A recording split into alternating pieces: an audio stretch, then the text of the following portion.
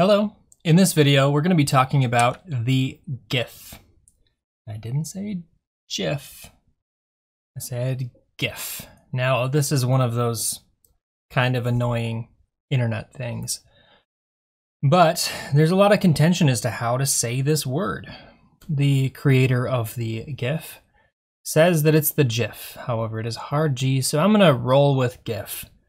It probably doesn't actually matter that much, but what it stands for is the graphics interface format.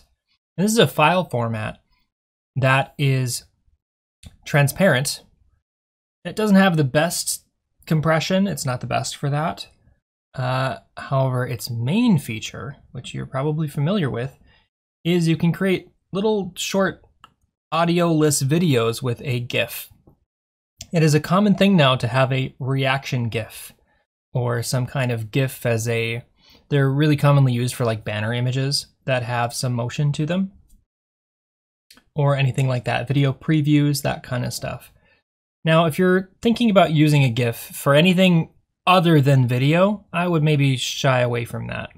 If you're going to be doing something that needs transparency, I would stick with a PNG or PNG file. It'll look a lot better than a GIF for transparency.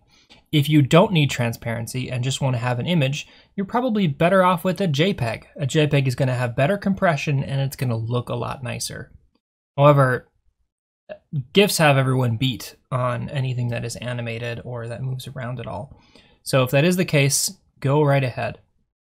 Now, not many people know this, but Photoshop is actually really good at editing GIFs. It does a decent job at compressing it and is what's commonly used for things like web banner ads when they're sold via, ad networks or newspapers, those kinds of things. So outside of that, I think that's most of what you need to know about GIFs. The compression on them is there's a couple of details in there that are kind of hard to remember. And there's a lot of GIF conversion tools that you can get now. Like I know my phone just does it for me. I can convert videos to GIFs quite easily. So it's getting a lot easier to deal with them than it was maybe 5-10 years ago.